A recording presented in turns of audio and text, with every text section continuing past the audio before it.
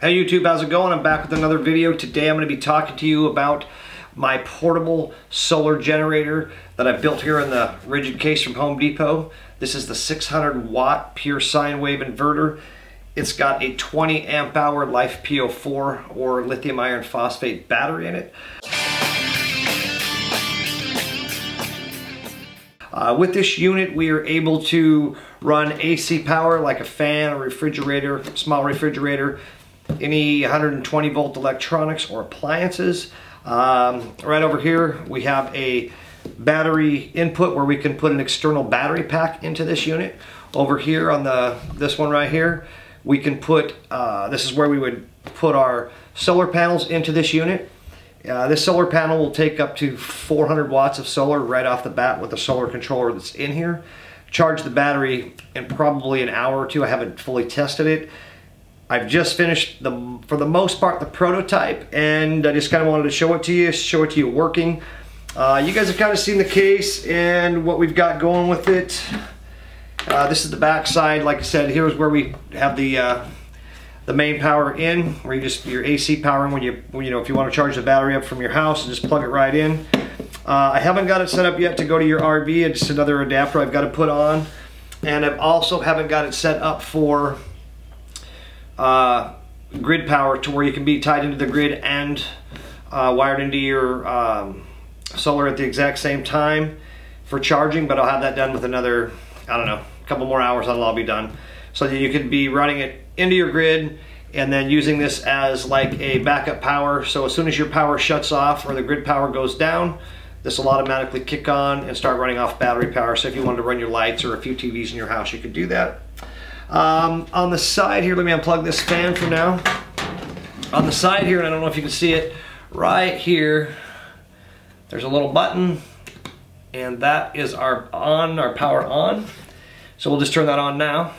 And of course, this is the lid. So I'll kind of give you an idea where I put that power button. It's in the main part of the case.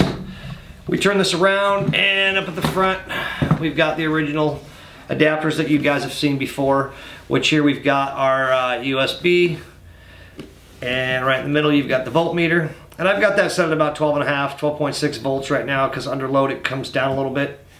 And then over here we are looking at the on-off switch for this system, for the front system. Now everything is controlled through the main power over here on the side that I just turned on. So if I turn this off, you hear a beep, and then everything shuts down.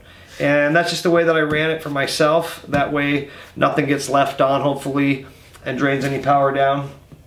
But once again, let me turn this back on the side, and then we've got power up here. Now, I want you to understand there's more than 12 volts coming into this unit. We are running a 12 volt inverter, but I am running a 16 volt battery. And here you can see our meter that we've got in here. And here's the solar controller. Solar controller is not hooked up and running currently. I don't even have it running to the battery, because this is where the external battery will come in. I have to jump off of here, run this into another couple of electronic components, so that when the batteries are charging via the solar and charging via the shore power or grid power, there won't be any complications and any interference, and no, we won't be feeding power back to the grid by any means. Here's the battery here. However, I can plug it in and power it with AC currently. Just not ready to charge it with solar yet, because I got a couple more wiring connections to make. But I just wanted to get this part of it shown to you guys to kind of give you an idea of how it's set up and how far I've progressed with this. I will say this has been a nightmare in this small box, and it's not that it was a small box that created the nightmare. It's more of the style of this box. This box is extremely rigid, and if you look at it everywhere, there are folds and pleats and creases to make this box stronger. And therefore it was extremely hard to work around all these nuisances of this box and get the pieces put where I wanted them and balanced. And you know, as soon as I thought I could put a piece, you know, over here, then there was something in the way up in the front, or the handle was in the way. As soon as I started drilling things into the back here, you know, in the back there was a piece of a rigid support or a brace or a strut of some sort, or a gusset. So it's been really interesting getting this done. I did use the full AIM 600 watt inverter in here. It was just easier to mount it that way. Now I'm only using one camera today, so I'm going to just kind of flip this up a little bit so you can kind of get an idea what it looks like inside here. Now the battery's not permanently mounted, but it is in here solid, and I'll put some stuff to hold it into place. This is the AC charger for the battery. It's just Velcroed onto the side of this. The Hall sensor screwed down. The switch here, the main switch is screwed down. Everything's fused. I got a fuse panel here. I have a buck converter here to bring my voltage from 16 volts down to the 12 volts to this point. And then we're running the 16 volts or a little less than 16 volts over here to the inverter to fire the inverter up. But that's pretty much in a nutshell. Anyways, let's run this thing. So here we got a little fan. As you can see, here's my cable. And I'll plug it in back here. One of the outlets, as you can see right here, I just plugged it in. Powered up, little fan right here. Let's turn it on. See the blades start to spin. That's high. You can hear it. I'm plugging the iPhone up here into the front.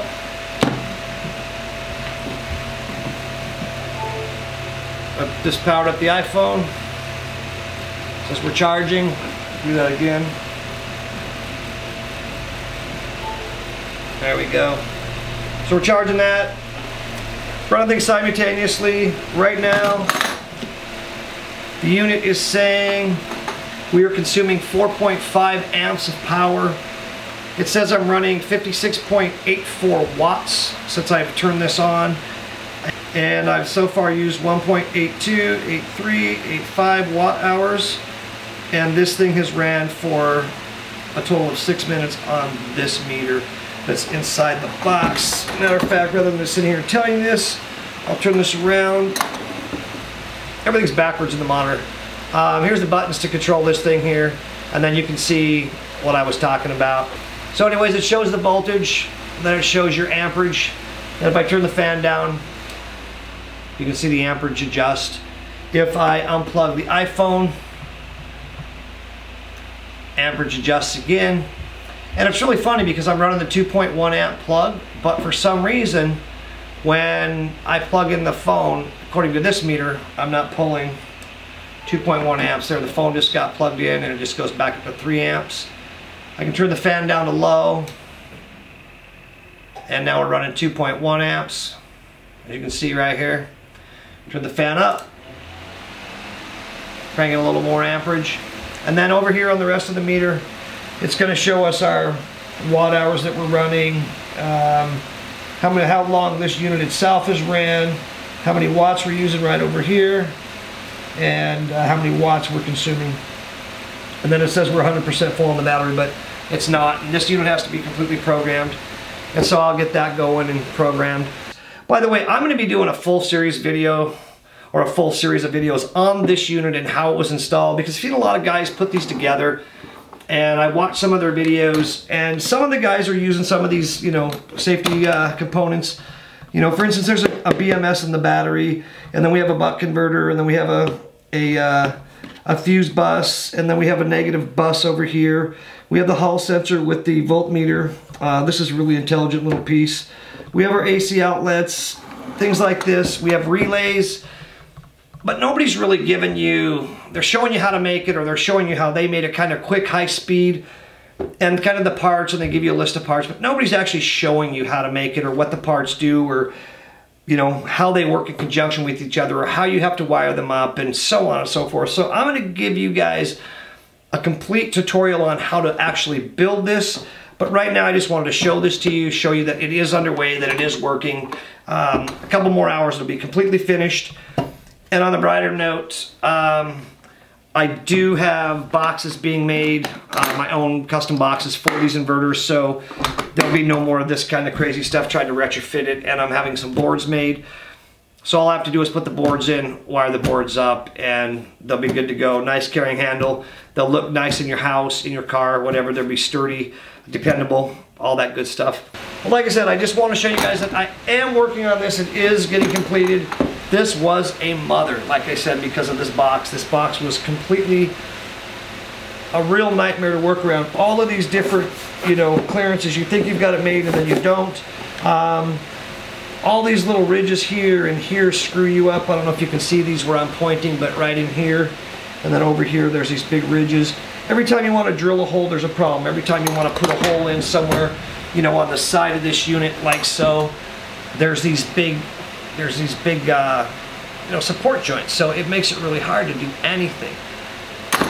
But nonetheless, it's getting there, it's getting done. You know, like a lot of you guys out there, you know, you get something in your mind and you know what you want to do and you know what that outcome needs to be, but then you've got to put it all together and make it all work. So luckily I happen to know a little bit about a lot of the stuff that's in here, and that's enough to be dangerous and enough to get me by. And getting it all to work in conjunction with each other with my first time around has been a little tricky. Like I said, I've been wanting to do this for a lot of years, and I played with this stuff years ago, so I kind of knew what I could get away with and, you know, what parts were out there. What these will be doing will be a whole solution. You're going to have a whole grid tie solution that will have a transfer switch in it, that once your power goes down, if you have this hooked up and you had this wired to a separate panel in your house, once power goes down, this thing would automatically kick on, say, your refrigerator, a couple of lights, maybe a television, maybe all of your lights if you're running LED in the house. And at 20 amp hours, it's not going to run a whole long time unless you're just running a few little lights and a small TV. You'll get by for a while. But in this case, the way this is set up, I can get 100 amp hours into this case with these components. This unit will also pose, this is the exact same size unit, will also pose as the external battery that will plug in to the blue jack that I showed you back here, and allow another 400 amp hours. What I figured with the with another configuration without any of the other components in the box. And then we just run these here on the blue jack right here, and you come out of this and into your other unit, and you would have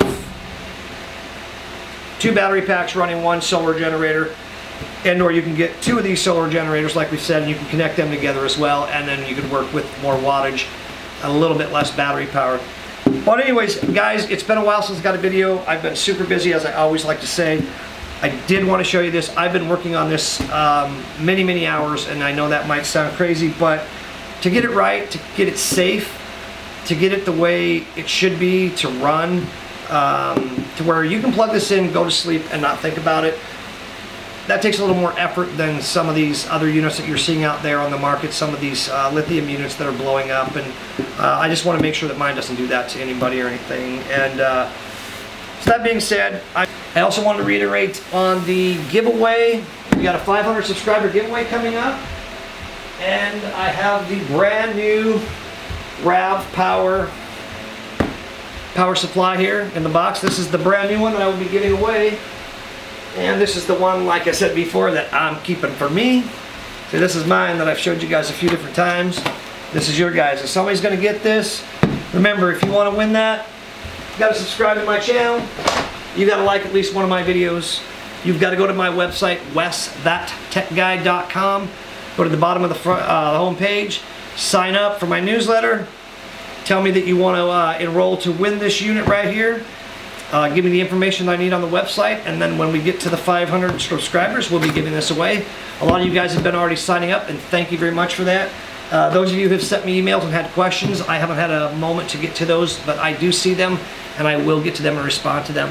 As usual, if you haven't subscribed, please do so. If you haven't liked a video, please do that. And if you don't like a video, that's okay. I don't mind. It's all good. Just remember, in order to win, you've got to like a video, you've got to subscribe. I'll see you guys in the next go around. Thanks a lot for hanging out. I hope everybody had a new year. See you in the next video.